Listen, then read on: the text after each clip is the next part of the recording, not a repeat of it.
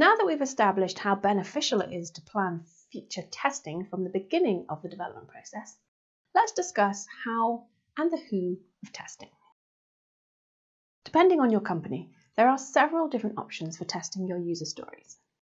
If you're using test-driven development, then the test logic is coded before the program logic. This style of development and testing tends to be very code-focused and technical. So some companies prefer business-driven development. This is a testing framework that relies on terms understandable by the user, rather than the technical terms that the development team might use. This style of testing is more understandable to the stakeholders who aren't familiar with code. The stakeholders have a stronger understanding of what is being tested and whether the developed feature fulfills their expectations for how it should work. Finally, your team might consider acceptance test-driven development.